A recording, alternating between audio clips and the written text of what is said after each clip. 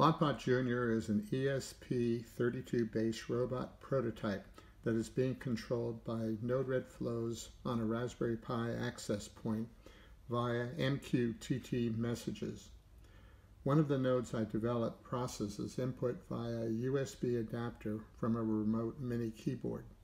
The modifications being developed in this prototype will be used to modify the robot that was the subject of my previous two videos that are on my YouTube channel, LotBot Robotics.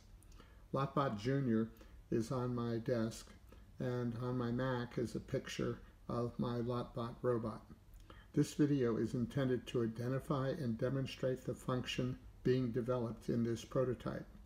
If you are interested in the Node-RED code on the Raspberry Pi or the code running on the ESP32, please subscribe, as I will be creating at least 2 follow-on free YouTube tutorials on the code. I need to show my development environment, as the code for the Raspberry Pi is developed on the Raspberry Pi, but I developed the ESP32 code on an iMac.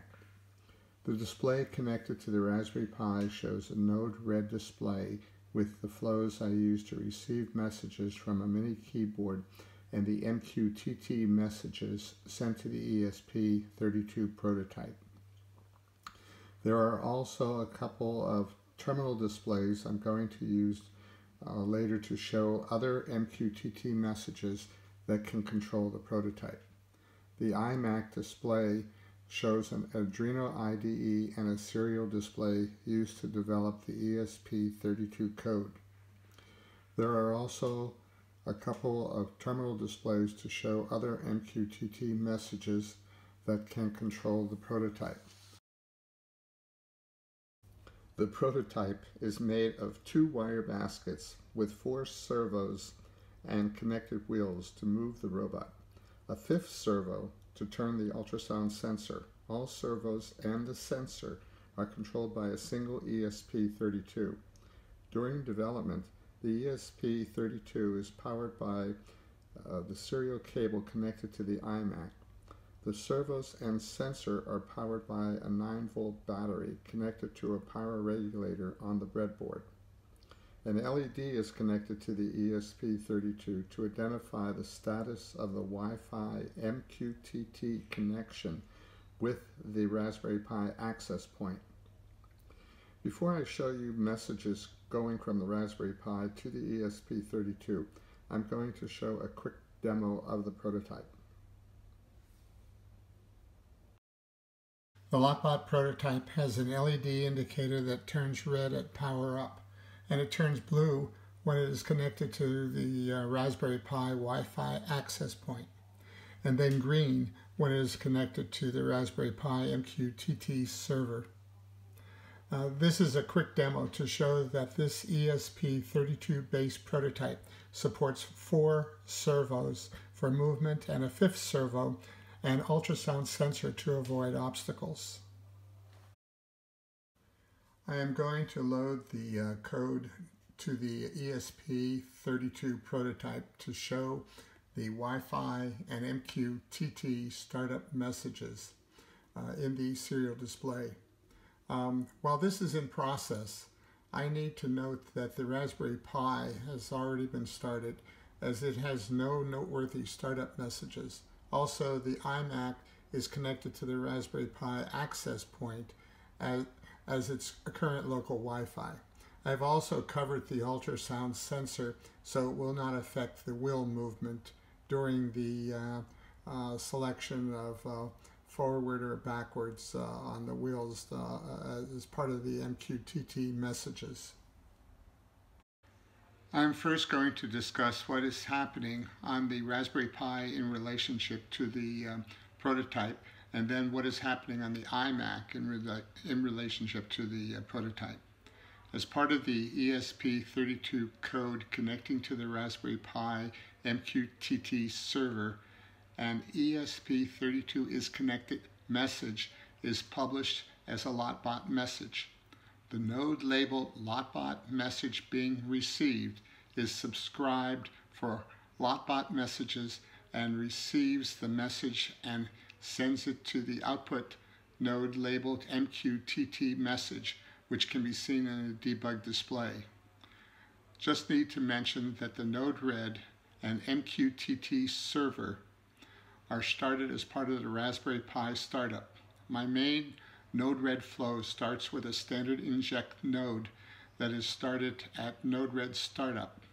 The message is not important as it is not used except to start the rest of the flow. The second and third pink nodes I wrote, and I plan to explain the code for these nodes in a Part 3 tutorial in this series. The ESP32 code will be explained in a Part 2 tutorial. The second node, labeled Wireless Mini Keyboard Data, gets data from a USB dongle that is a wireless connection to a mini keyboard. The other USB plug is for a splitter that connects to a mouse and a keyboard. The disconnected Ethernet cable is only used to connect to the internet for external software updates. The keyboard data from the second node is passed to the third node that has one of three outputs. The first output sends a 0 or 1 to the Raspberry Pi's pin 12 that is connected to a LED and will turn that LED on or off. The second output sends an F, B, L, R, or S to the LotBot message being sent node, which is received by all subscribe requests such as the other flow and the ESP32 prototype.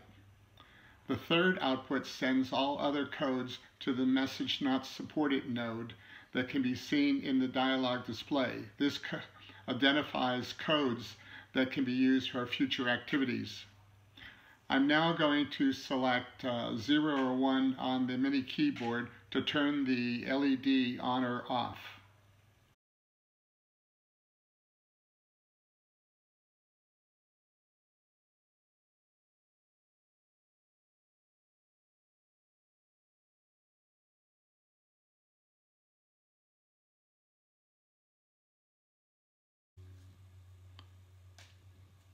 I am now going to use the up, down, left, and right arrows and the OK buttons on the mini keyboard to generate F, B, L, R, and S MQTT messages to tell the prototype to move forward, backwards, left, right, and stop.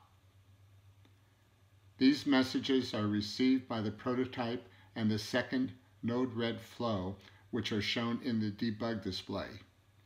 We will see these messages being displayed in the serial display on the iMac later. MQTT messages can control the prototype from terminal MQTT line entries. I am going to subscribe to the LotBot messages in a terminal session and publish a LotBot message in a second terminal session. We will see the second Node-RED flow pick up the message and show it in the debug display, as well as activate the prototype and display the message in the terminal session that is subscribed to the LotBot messages.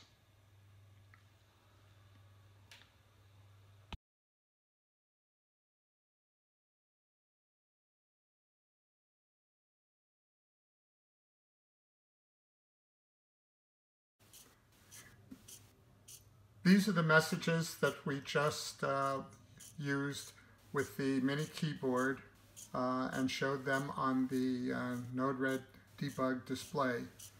Now I want to show you the terminal messages done exactly the same way as we did them on the Raspberry Pi. This screen on the iMac is going to subscribe to the LotBot at the MQTT server. Okay, it is now subscribed, and down here I'm going to publish a message on another terminal display on the iMac. Okay, and as you can see, the prototype has gone forward with that. Also, when we subscribed in the terminal session on the iMac, we see the F there. We also, in the terminal display, the serial display connected to the Arduino IDE, we see the F on the bottom. And then if we go over to the Raspberry Pi debug display, we see the F there. Now I'm going to stop. Okay, and you'll see that on the Raspberry Pi in the debug display there is an S. You'll see that the F and S on the subscribe terminal session on the Raspberry Pi is there, and you'll see that the F and S on the terminal session on the iMac is there.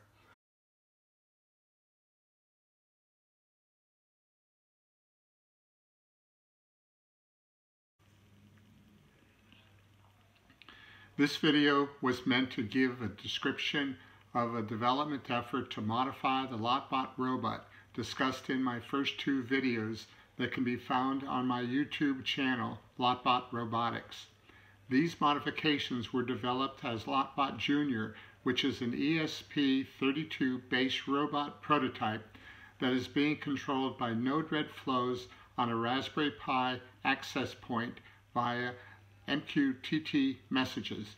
Again, this video is intended to identify and demonstrate the function being developed in this prototype, and if you are interested in the Node-RED code on the Raspberry Pi or the code running on the ESP32, please subscribe, as I will be creating at least 2 follow-on free to YouTube tutorials on the code.